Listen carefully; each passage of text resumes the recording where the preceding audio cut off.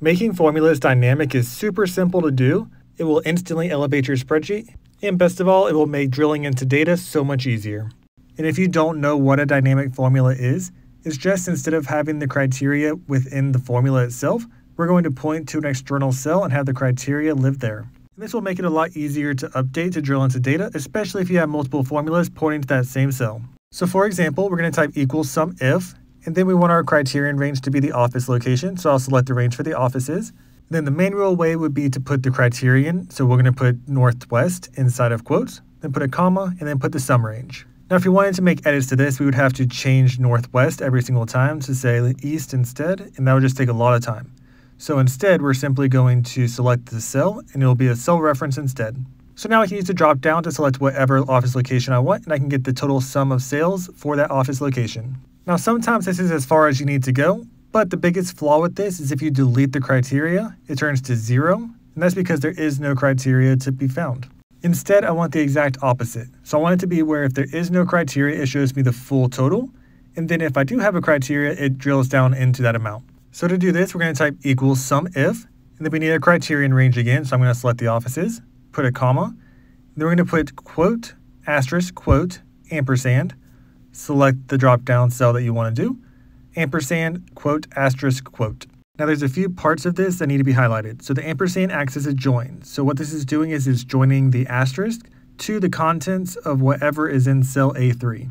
So the formula is reading this as if I typed in quote, asterisk, north, asterisk, quote. But since we have the cell there, we can easily update whatever's in the middle of those asterisks. And the asterisks are a wildcard. So since the cell is between two asterisks, as long as the text appears anywhere in that text block, it will be included in the total. Now, just like last time, we're going to select the range that we want to total, and we're all set there. Now, if we use the full office names drop down, it would match exactly with the totals. But instead, we're using north, so that way it's pulling both northeast and northwest as if it's a region. And the reason why this is possible is because of those wildcards, so we're able to see exactly what's in the north, what's in the west, and what's in the south very easily.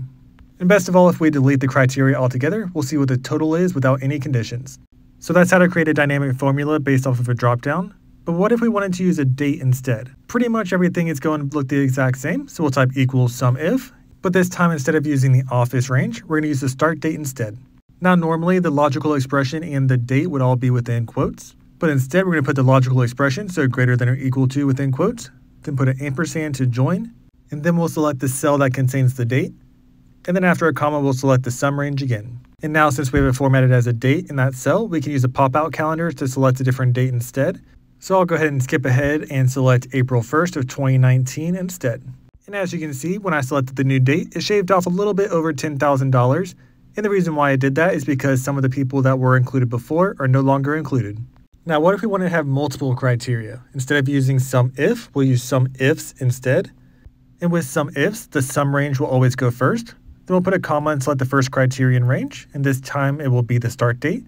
Then we'll use that same formula we did before. So we'll put comma, quote, greater than or equals to, quote, ampersand, cell E1. And then we'll select the second criterion, which will be the office. Then we'll put a comma, quote, asterisk, quote, ampersand, cell A3, ampersand, quote, asterisk, quote. And everything's working exactly like we did before. We just have multiple conditions to do. So this time, if we select west, for example, it will change the start date to reflect anybody in the west. And I can play around with the start date, and it will only include people that meet both of those conditions. And it will exclude anybody that just meets one or none. And since everything's still dynamic, you can easily update the dates, you can easily update the dropdowns to find exactly what you're looking for and play around with the data. So just to recap, if you want to make a dynamic formula with a drop-down cell, you'll just put quote, asterisk, quote, ampersand the cell, ampersand, quote, asterisk, quote. And if you want to make a dynamic formula with a date, you'll just put the logical operator in quotes, an ampersand, and then the cell reference. And you can have an entire grid of formulas that are all based off of these specific criterion to make things super dynamic. So that's how to make dynamic formulas. Like and subscribe for more.